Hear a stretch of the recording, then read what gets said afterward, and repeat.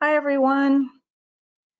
Welcome to week 4 of R for HMIS admins. This is Janelle Denzen, and we are going to be talking about the tidyverse today. With me, as co-presenter is Carolyn Hoffman, who is training and technical assistance person at Cohio with me. And she is also in Our Ladies. Carolyn, do you want to introduce yourself a little bit? Sure. Hi everyone, I'm Carolyn. I introduced myself last week, but for those of you who are joining, I work with Janelle and she's teaching me everything she can about R. Line of it. All right, cool. All right, well, let's get started. Okay. Oh, I thought I turned my camera off, but I didn't. So anyway, so is there any feedback on the homework? So there was quite a bit of homework. I feel like this is the most homework that I gave was last week for week 3. And week 3, we looked at GitHub and version control systems. So the homework was to install the tidyverse and to get your HUD CSV export out of your HMIS and to do a tutorial. So was there any troubles or anything we need to know about? We can unmute you if you would rather just talk.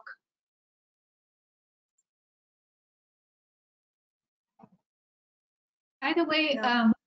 we used both the question feature and the chat box in the last session, and so just a little info about that. The questions are not visible to other people unless we make it visible. So if it's something that's helpful to others, we might share it.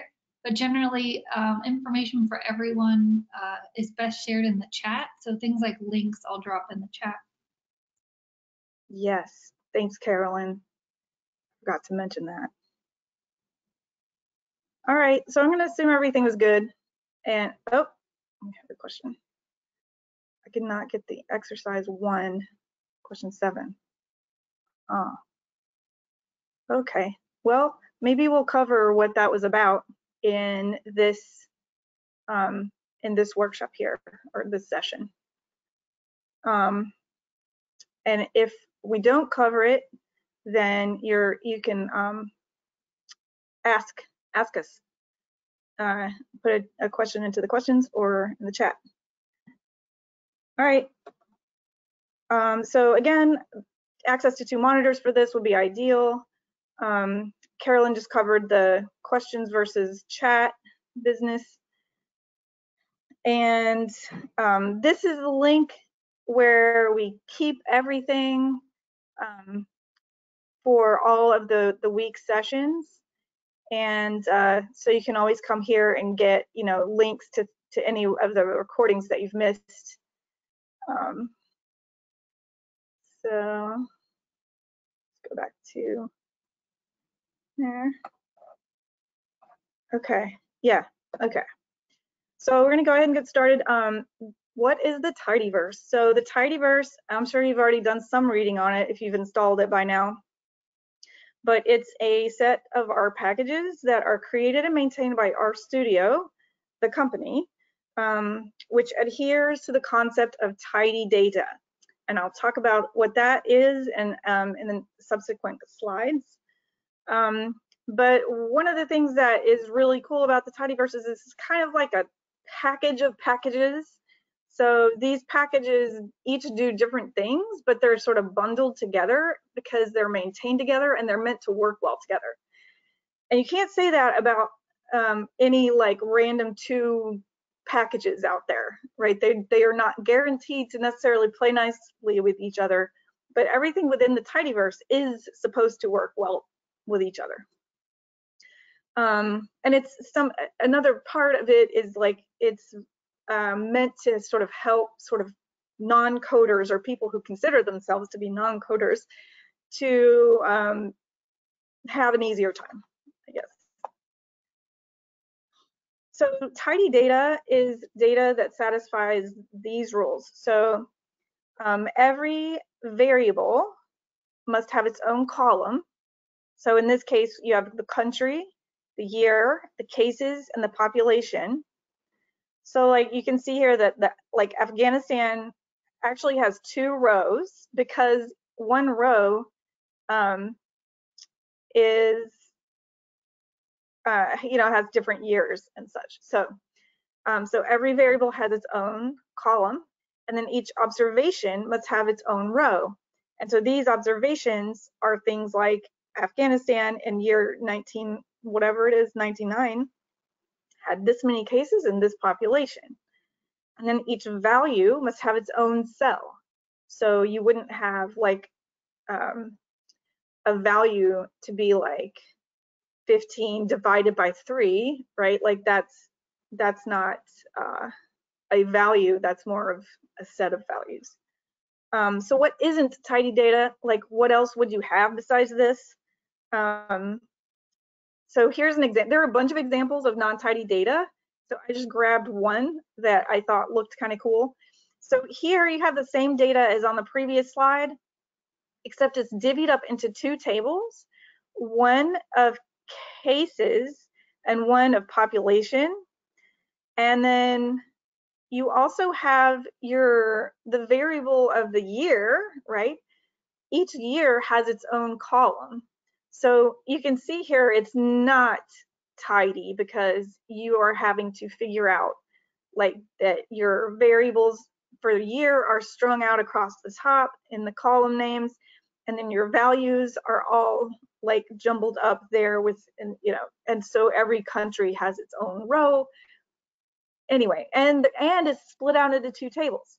So again, this is non-tidy data, and you might need the data in this way, for some things, but it is not it's not considered tidy data. It doesn't mean it's bad or good, it's just not considered tidy. Any questions about that? Do I need to stop for a second? Okay. I think that chat, just a side note, I think that chat permissions have to be allowed by the presenter. I'm not exactly sure how to do it, but I'll look into it while you keep going. Oh, okay, thanks. Okay, that makes sense. So what packages are in the tidyverse? I didn't list them all because I don't know, I have this link here and I can show you that, but these are the packages within the tidyverse that I, as an HMIS admin, use a lot. These ones, dplyr, ggplot2, reader, and stringer, are they load when you call library tidyverse, but Lubridate does not load when you call tidyverse. So I have to call it by its separately. And the reason that they state that Lubridate isn't included when you call the tidyverse is because, so if you think about the people who use R, a lot of them are scientists and academics, and their studies don't really involve dates that much. But as an HMIS admin, we use dates constantly. So anyway, I use these ones and Lubridate. I use other ones too, but like at the top of every script, I'm pretty much automatically just putting these 2 lines of code because these are the packages I need in general. And so if you go to this link, it will list all of the different packages. So like, yeah. And I mean, I use some of these. It's just like, I don't know. It's good to have them all, but okay. Okay, so we're going to talk a little bit about the demo that we're going to do today. And so I'm assuming that everybody was able to get their HUD CSV export out of their HMIS. And so what we're going to do is we're going to create an R Markdown document. We're going to create a one-off report using R Markdown. And our objective is going to be to create a data frame that lists each organization name along with how many HMIS participating providers are associated with that organization. So that's what we're going to do. I'm going to start though by semi-apologizing for last time where I had you create a project called test, and then I didn't tell you how to get rid of it. And so I don't know, I always get annoyed when I do a demo and then I have all this data trash strewn across my computer and I don't know what to do with it. So anyway, I'm telling you, if you have that test project in your computer and you don't think you're gonna want to use it, you can always just delete it. Just go into your R directory and find the test directory and you can just get rid of it. And now that project will be gone. So anyway, just to let you know, but you don't, so you don't want to delete the practice one because that's the one we were going to use today, remember? So that, you know, that should have your CSV export in it. Okay, so, and I actually just went ahead and put my HMIS, I put my HUD CSV export in my R training project, and then I just told Git to ignore it because I didn't want to have to flip back from one project to the other. So I'm going to be in the my R training project, but where you need to go is if you go into RStudio and open up your practice project, you should have some things in there, including a data folder, and then inside your data folder should look like this, a bunch of CSVs from your HMIS. All right. So the first thing we're going to do is create an R Markdown file. And so we go to File, New File, sorry, and then R Markdown. And it's going to throw up this this sort of prompt here, and it gives you the chance to put a title. So we're going to put HMIS, participating organizations, and we're just going to leave it as HTML. If folks have had trouble getting the R training project onto their local computer, is this activity something they can do just by opening up RStudio and opening a README file, like a new README, or not README, I'm sorry, a new R Markdown? You can create an R Markdown file in any project that you have, but the reason I'm saying go to the practice one is because in the homework, I had specified to add a data directory to the practice project and to save your HUD CSV export data, the CSV files, to that directory. So since we're going to use that data in our achieving our objective, we want to be sure that we're starting in the project where your data is. Okay. Does that make Yeah, I just, I'm sure some folks might, it's a little bit of a difficult process to get that practice, like to get the repo from GitHub onto their local computer. So if anyone's struggling with that, maybe just put a question in the questions box and we'll keep moving. Yeah, so the practice project wouldn't have come from a repo. It was it's a project that we built, I think, in week 2. Oh, that's when it was, okay. Yeah, so if you weren't on the week 2 session, then well, I mean, then where would they have saved their data folder to? I don't know. I guess if you're having any troubles with this, just let us know and we can help you create a project and get your data tree, you know, your folder tree set up. But you want to create the markdown document in the same project where you saved your HUD CSV export. Okay, so that's what I'm doing, and that's why I'm creating this in my R training project instead of a practice project, because that's where my data is. Just because I didn't want to flip flop. So you can see if you've created it already, you see that based on what you typed in the title before, it puts your title here, and then it already knows your name, and it guessed that you want the date to reflect today's date. And since we left it selected as HTML, the output is HTML document. You can change this after the fact. Like if we wanted to change it to Word, there's a specific thing we could change this to, and the document would then knit to Word instead of to HTML.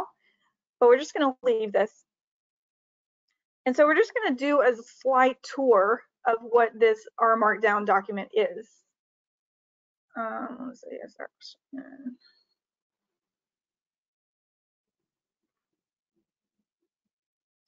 okay.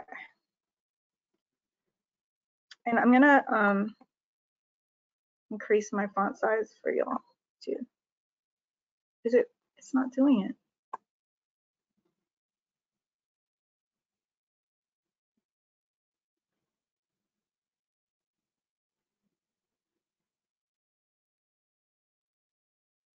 Is it not knitting? No, I can't get the font size to increase. Oh, I know what you're saying.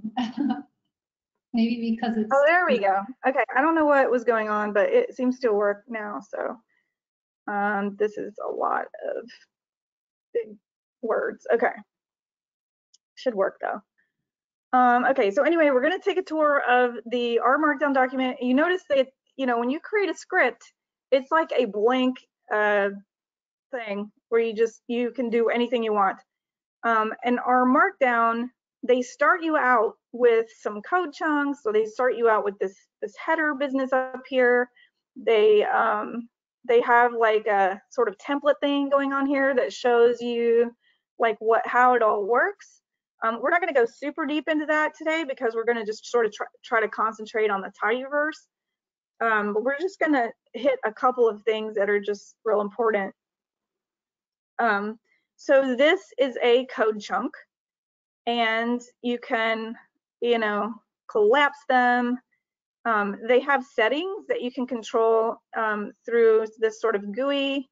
If you want to show the code and the output, which is how it defaults to, you would just leave it alone. But in general, for our purposes as HMIS admins, we don't want that, because I don't know about you, but like my co-workers in general, except for Carolyn, don't want to see the code. They just want to see the output. So like I would show echo equal false.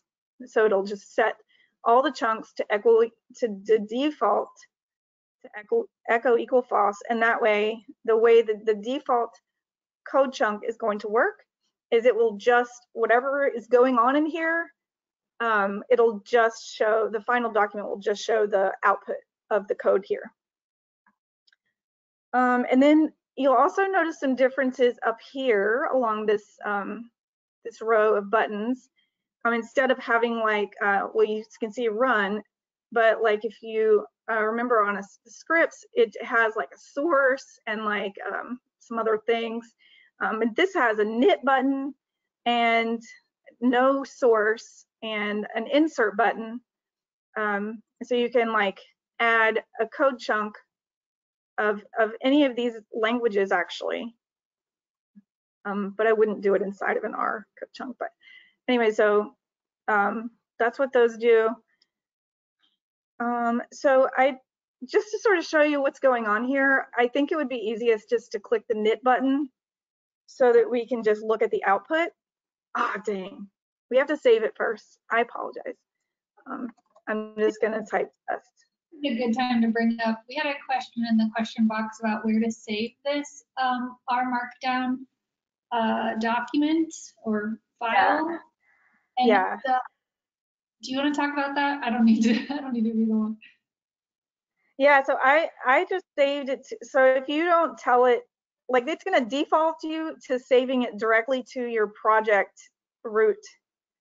So when I just click save on mine without telling it to change anything, it assumed that I wanted to keep it directly in my R training project directory. So that's what it did. And that's where I would recommend you do it. So, oh yeah, Also, CSVs that you'll need for this document should be saved in the data folder, as she, I think, probably pointed out before. But that's kind of where folks look for um, that information when they're looking at your code. It's kind of like, I don't know how yeah, to, it's the yeah, expected format, I guess. right. Okay, so, well, so I knitted it and then it showed up over here in the viewer pane. And so you can see that it added the title here from here. It added the author right there. And this is an HTML document basically. And you can also, if you click this show a new window button, it will open it in a browser of your choice. And you can see it's just displaying this test.html that it created when you click knit. And so you can either look at it here or you can look at it in the viewer pane. It doesn't really matter. It's the same document. So then if after the date, you can see that this code chunk is not represented over here. And it just shows this header of our markdown and then like some text and a link and some bolding there. And then this cars, showing this summary of the data set called cars. And then another header and then like a plot and then all this, right? So it's just explaining sort of, it's just meant to be like an intro to how our markdown works. But we're not going to need all of this for what we're doing. So what I always do is I will start like from right here and just select everything all the way to the end and just delete it, because we're going to be creating our own stuff and our own code chunks. And we'll be adding to this one too. So just delete everything past. I like having this little header there. I can just change out what I want to say. So I'm just going to go ahead and make this the header. I'm just going to say HMIS participating. And then I'm going to go into this first code chunk, and I'm not going to change anything here because this line of code here, I think like I indicated before, sets all subsequent code chunks to act in the same way. And I want all the code chunks to default to echo equals false, because I don't want the code to show unless I tell it to, just because of the nature of my work. So then I'm gonna add the libraries that I was saying, we were talking about before, library tidyverse, and then library Lubridate as just like what we need to work with. So if we remember correctly, I'm gonna go ahead and have this like to stop viewing. Anyway, our objective, remember, was we want a data set that shows organization name and then how many projects, how many HMIS participating projects are associated to that particular organization. So out of all the CSV files that we downloaded from our HMISs with the CSV export, does y'all can put in the questions, what do you all think, which CSVs do you think we would need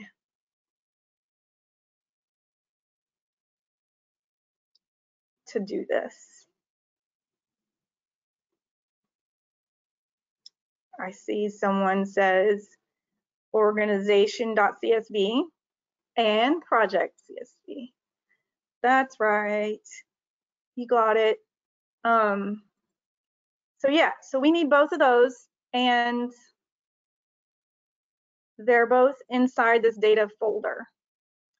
So what I tend to do when I'm pulling in well, I read a thing that was like, what you should be doing when you're pulling in raw data is name your objects that you're pulling it into, like raw underscore whatever it is. And in my greatest times, I am actually doing that, but a lot of times I don't do that. But anyway, I'm gonna be on my best behavior today because I'm on a webinar in front of a bunch of people, and so I'm gonna do raw underscore project. And then if you do read underscore, so okay. So there's read.csv, and that is coming from like Bazaar and the utils package. But there's read underscore ID, CSV that I tend to use, but it didn't suggest that because I haven't yet loaded the tidyverse or lubridate. So what I'm gonna do is I'm gonna go ahead and load the two libraries that I want by doing Control Enter on them. So I'm gonna do Control Enter and then Control Enter again. Oh, Control Enter again. Yeah. Yeah, and it's tried to run this, but it doesn't. Obviously, it's not complete. So the way you would run like individual lines of code inside of a code chunk is you use Control Enter. But if you wanted to run the entire code chunk together, which we don't because I have this here that doesn't make sense yet, you would use this sort of run button there. So anyway, now that I've loaded the tidyverse package and the lubridate package, I can do read underscore CSV, and it's using the reader package you can see there. And then I'm just going to click enter and have it autofill for me. And then, so you can see in the hover, Carolyn, can you see the hover? Like, can you see the hover on this? Yes, you can. Okay, thanks. So you can see on the hover, it gives you, without even having to consult the help page, it gives you what it's expecting. And so anything inside of these parentheses, if there's anything that doesn't have like an equals and then something else, you need to specify what that argument is. So you can see the first argument is called file. So it's asking for the file. So what is it? What is the CSV that you want to read, right? And so I'm going to go ahead and type, put it in quotes. And if you type data and then / and then if you click tab, you can pick from all of the files in there, and you can like, yeah, and just go ahead and have it autofill for you. That way you're not mistyping anything. And then if I wanted to change the default of any of these other arguments, I could do that here, and I could do like a comma and then put like column names equal, and then like put what I want the column names to be, or however I wanted to manage that, I could do that. But as I don't care very much, I am just going to leave all of those arguments the way they are. And if it has an argument name like call names or call types and then equals something, that means you don't need to name it. You don't need to call that argument. You can just let it do its default thing. And that's what I'm going to do. So then we're going to do the same thing with organization.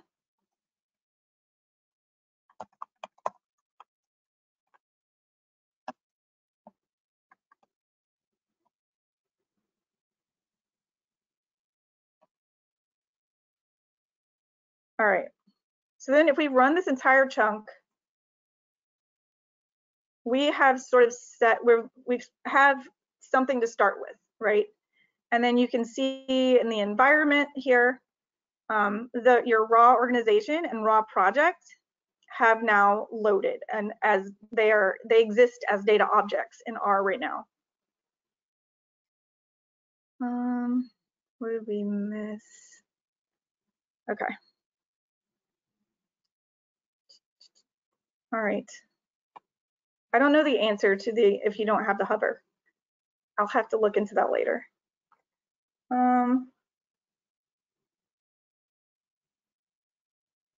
So then, okay, so yeah, let's talk strategy a little bit.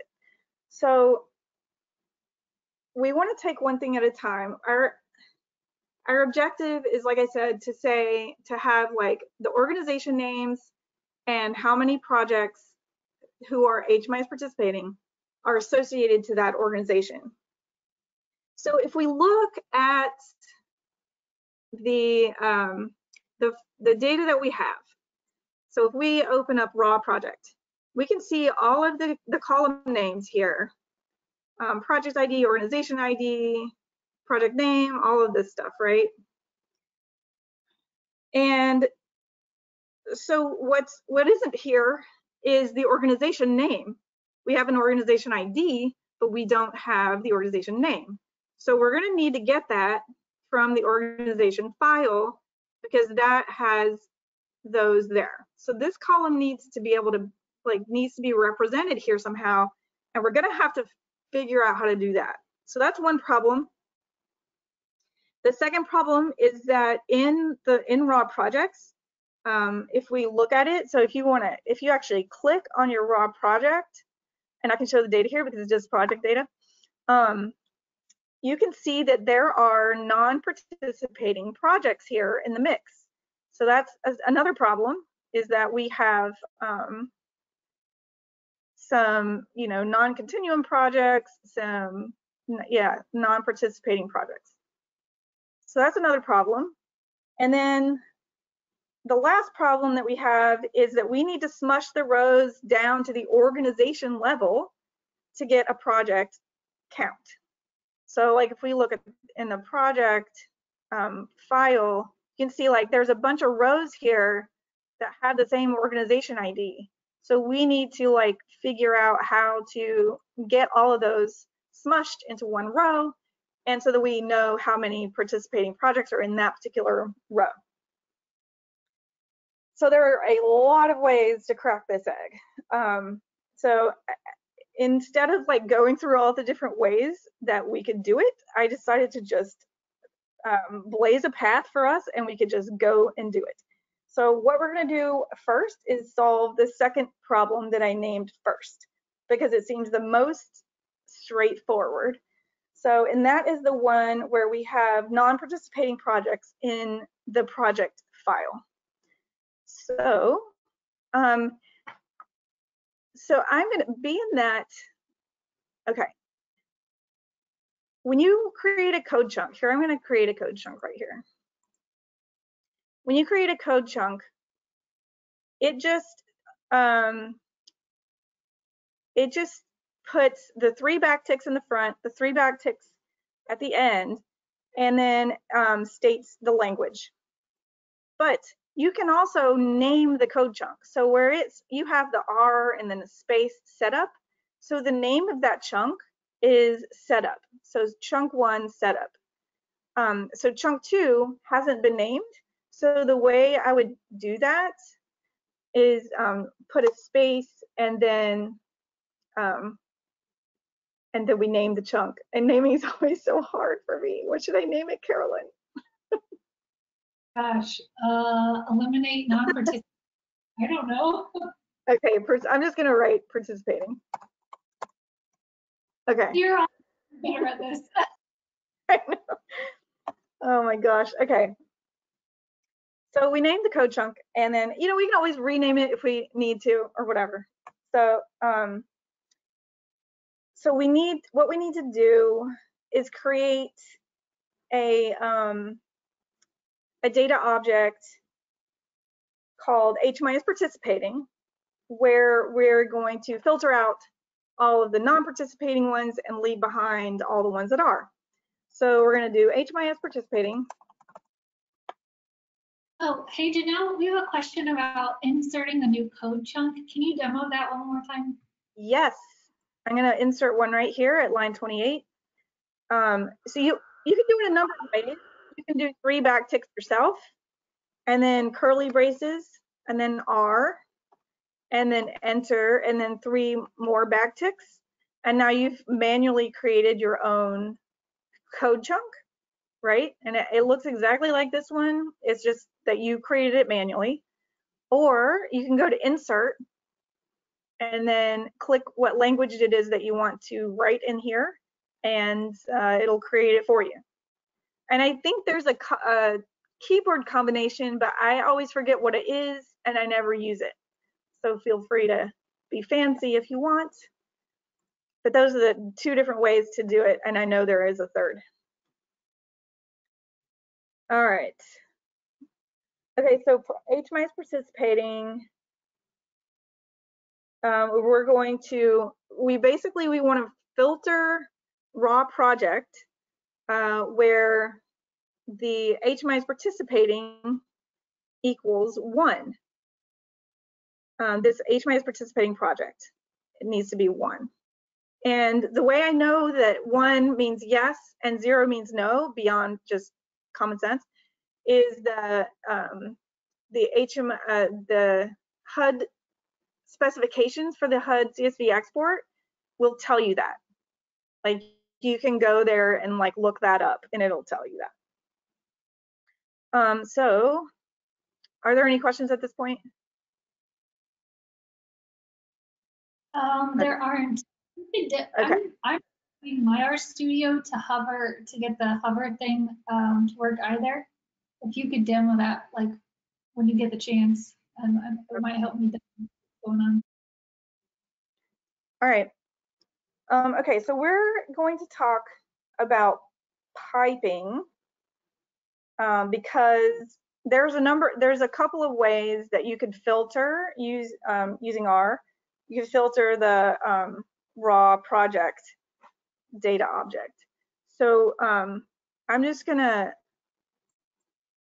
come over to here and show you in the R for Data Science book, they talk about piping.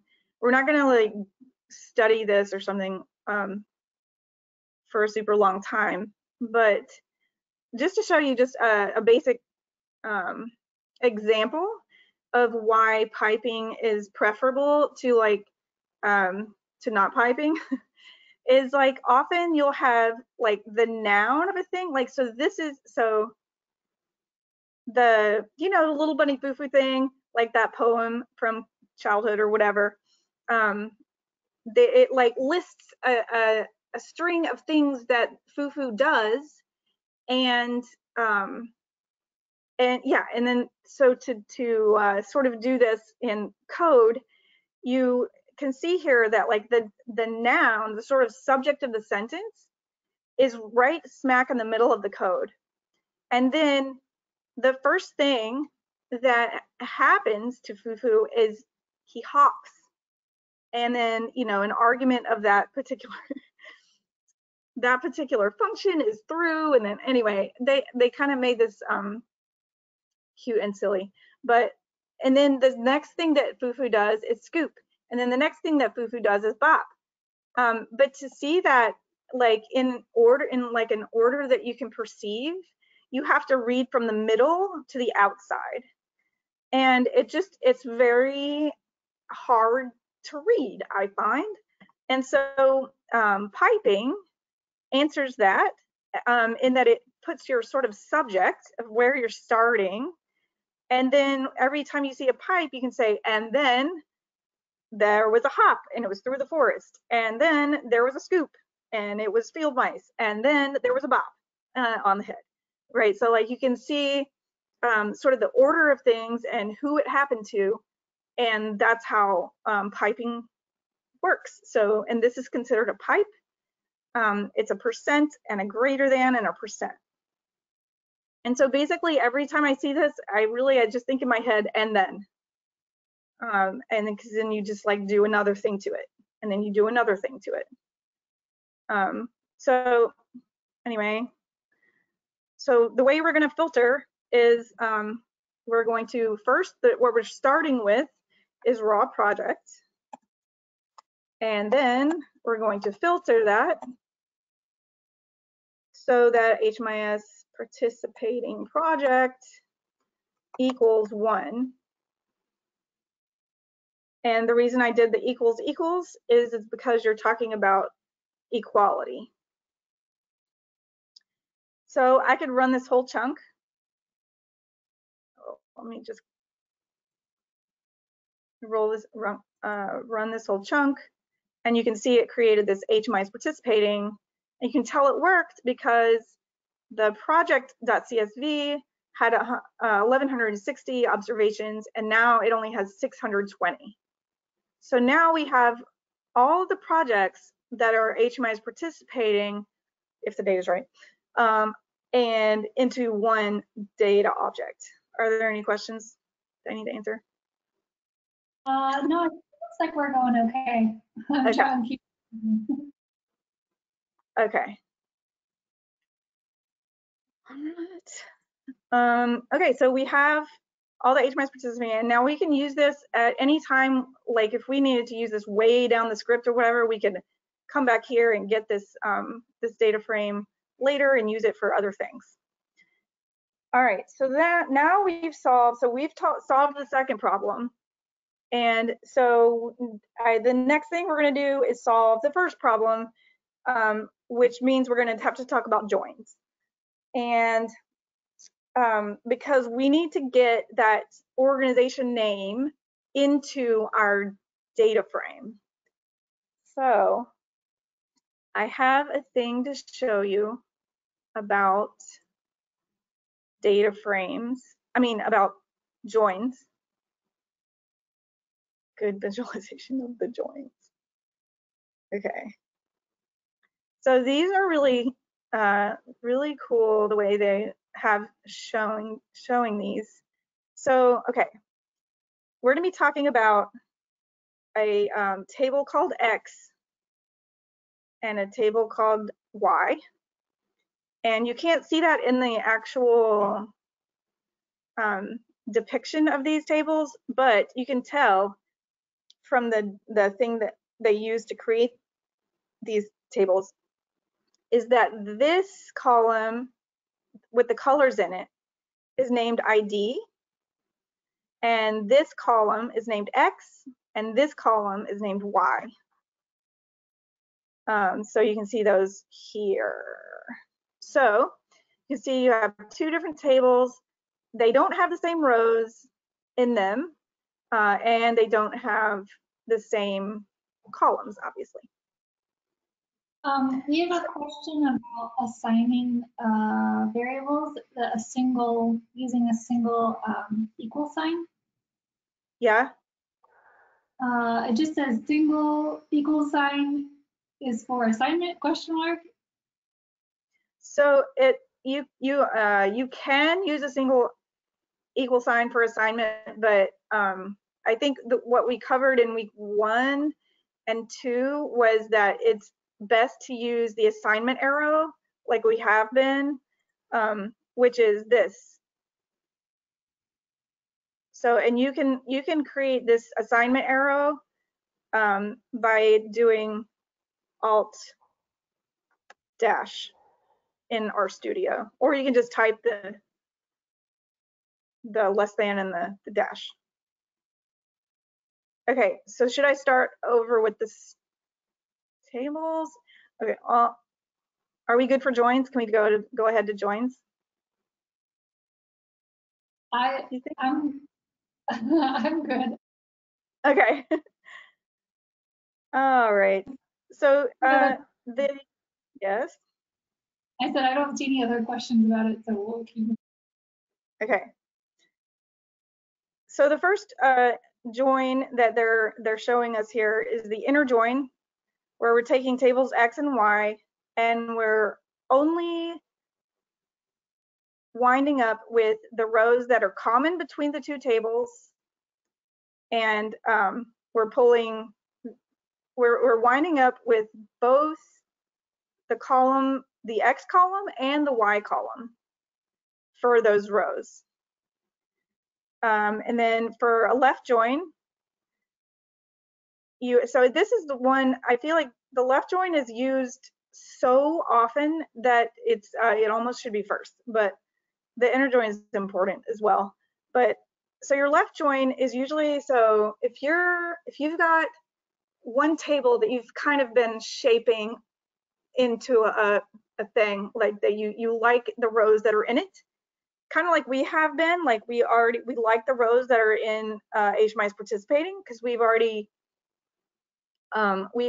filtered out all of the non-participating providers, right? So when you are using that kind of dynamic, you would use a left join, because you're sort of keeping the integrity of the rows that are in the X table, right?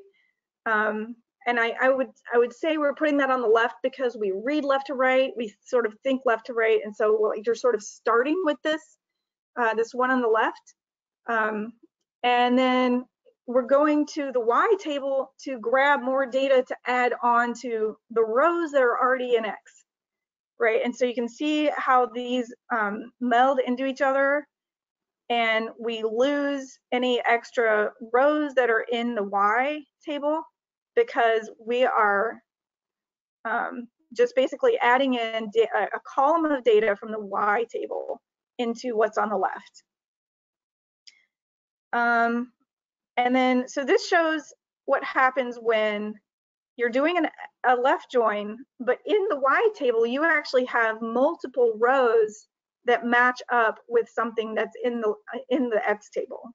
And it shows you here how this can kind of balloon out your table, which is a good reason to sort of look at, as you're doing things, to look at how many observations you have in a data object, as you're going forward, to make sure that these are what you're expecting. So this is just something to look out for if you're left joining things, that you're going to have, if you have duplicates in the Y table, those are going to come over. And then the right join is the same exact thing. It's just the other way around. You like your right, the table on the right more, in terms of rows. And then a full join, and I use this sometimes too, is where, like, we want all of the rows in both tables, and if there's not data in one or the other table for that particular row, then just leave it a null. And then there's filtering joins, which I super highly recommend getting your head around, because I use these all the time too. But these would, we're not going to cover these, but you can always come back here anytime to remind yourself like how these work. And of course, if you do go to the help and look up left join, it also shows you how they all work too.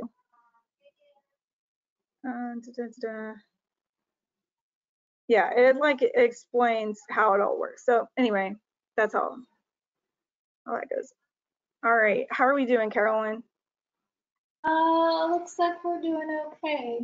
All right. I did check about the chat feature, and GoToWebinar's website just says that like they can't, which I'm not sure how we do it in our weekly meetings at work.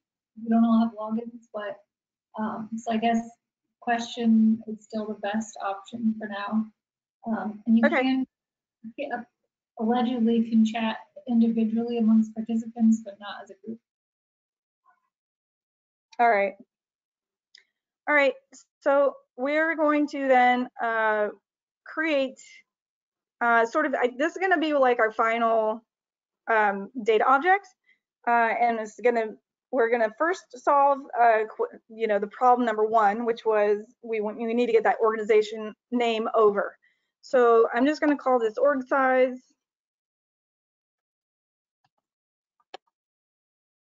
And we're going to start with HMIS participating.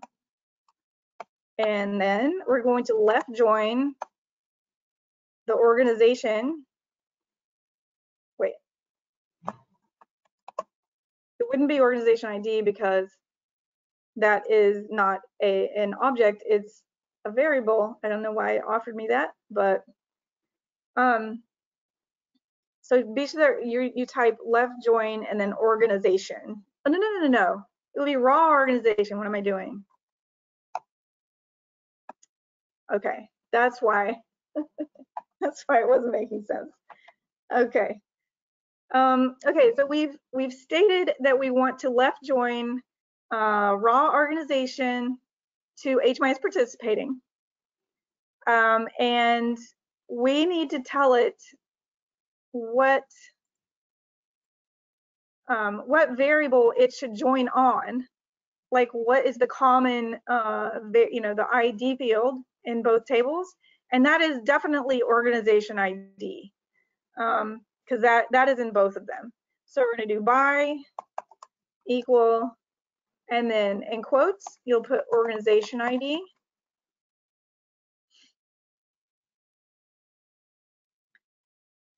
And so let's run this chunk, and we'll see that as expected, the org size has 620 observations. So it has every row that's in HMIS participating is represented here, and no more, right? So like it didn't add anything extra. So, and you can see that there's 19 variables in the HMIS participating because that's how many are in the project data objects.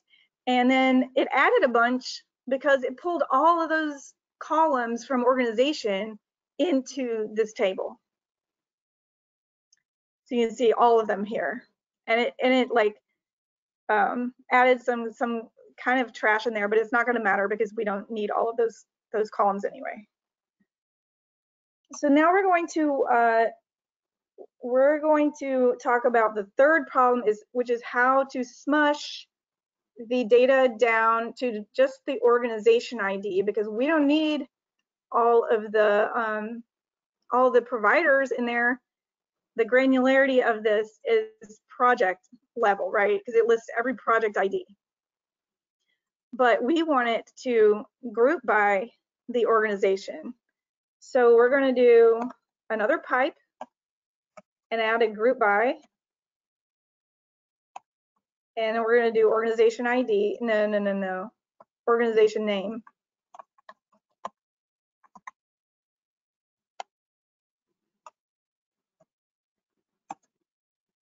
So if we were to just do the group by, it wouldn't look any different. It would just be like sorted by group, by organization name. So if we wanted to smush those rows, we're going to have to tell it to summarize somehow. So what we're going to do is put a summarize function, and we're going to call the column that this summarizing is going to create, we're going to call it projects, and then equal, and then for count, you just do n and then an empty set of parens. And so so now currently org size, because we ran it when we just ran it when it was a little baby. But now we added this grouping and summarizing. So we're going to run it again, and it's going to overwrite org size with the new data set. So we're going to go ahead and rerun that chunk, and you can see it has far fewer observations and only 2 columns. And so we're going to look at that, and organization or org size now looks like this. So let's say then I like this is great, but I don't want to see the organizations alphabetized. I'd rather see the projects. I want to see like what is the biggest organization. So I could continue to pipe and just keep piping and do another pipe and do arrange. And then if I want it descending, I'd have to do this and then projects. And we run it again. And of course, nothing here changes because all we did is arrange the rows differently. And now you can see it sorted the organizations by how many HMIS participating projects are associated to that organization. So yeah, and you know, you could keep going. You could create like a visualization out of this later, you know, in the document. So like if we want this to show, if we were to like knit this, let's do, like we just want to see the top 7, let's say. Head actually defaults to the top 7, which is why I said top 7. So if we did knit, it would show us, oh, maybe it's down here.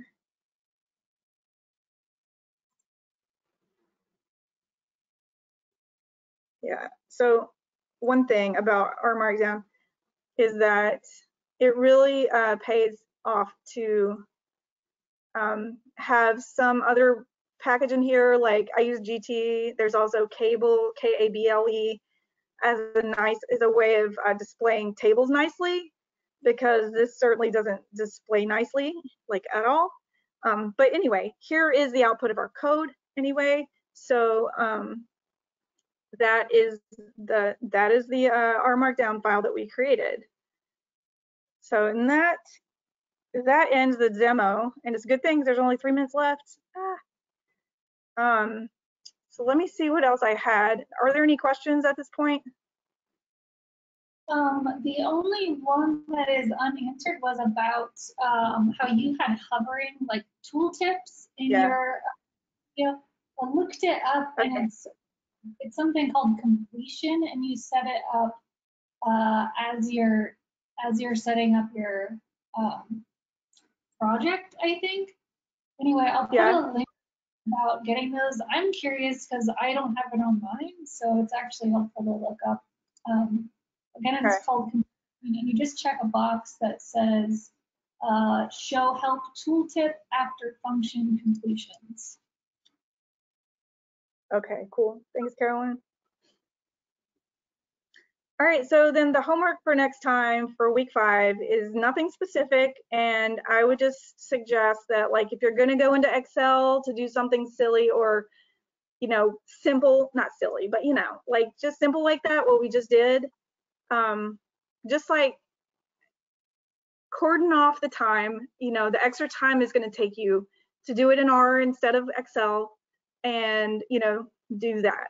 And so just play with your HMIS data.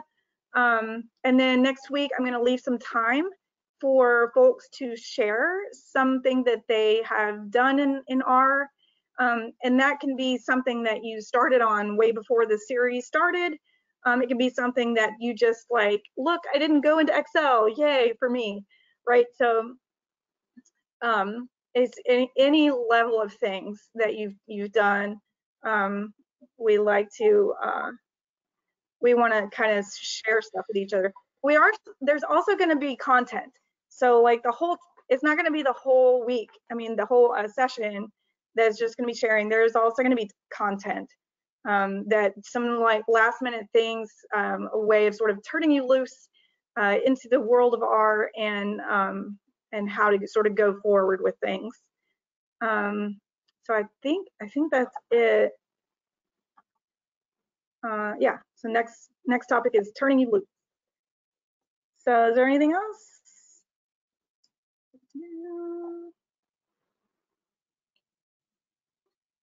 All right. Well, I think that's it then. I appreciate everybody's participation. It was a good one. See you next week.